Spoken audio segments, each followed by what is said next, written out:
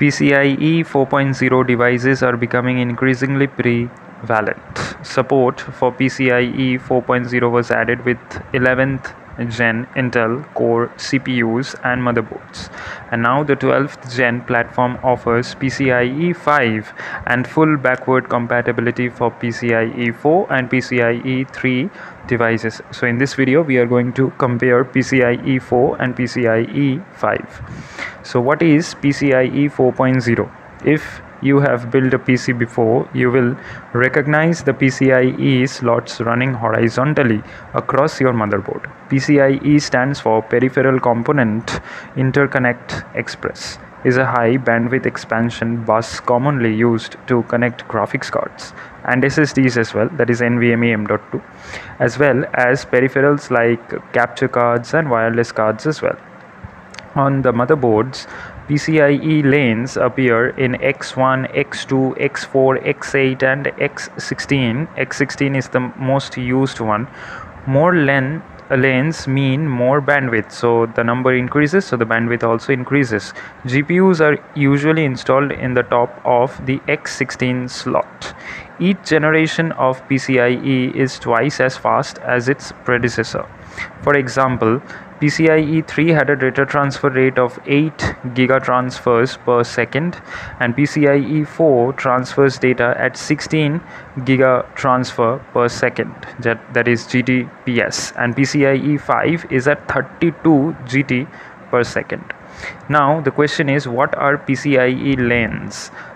A key advantage of 12th and 11th Gen Intel Core CPU is the addition of CPU PCIe lanes following the new standards. 12th Gen Intel Core CPUs provide up to 16 CPU PCIe 5.0 lanes and up to 4 CPU PCIe 4.0 lanes, while 11th Gen Intel Core CPUs like the Intel Core i9-11900K, that is unlocked, provide up to 20 CPU PCIe 4.0 lanes. That is a huge number. Okay, so why upgrade to PCIe 4? As mentioned above, each generation of PCIe doubles in throughput, but the real benefit of PCIe 5 is full backwards compatibility and future proofing. You know that new hardware won't be bottlenecked on your system. Currently, PCIe 4.0 SSDs are designed to have higher maximum read or write speeds than PCIe 3 SSDs. Okay, so one way this may happen is through upcoming technologies like direct storage, which are designed to improve SSD performance in heavy input-output workloads. The higher bandwidth of PCIe 4 and 5 may also benefit graphics cards, as higher throughput helps allow quicker transfer of data to virtual RAM, that is VRAM. So in short, 12th Gen and 11th Gen desktops provide a platform that gives you the freedom to upgrade. So what do I need for PCIe 4 or 5? CPU. For PCIe 5, you will need a 12th Gen Intel Core CPU, which is built to support gaming from the ground up with up to 16 CPU PCIe 5.0 lanes and up to 4 CPU PCIe 4.0 lanes. For 4.0, you will need a 11th Gen Intel Core desktop CPU. Motherboard.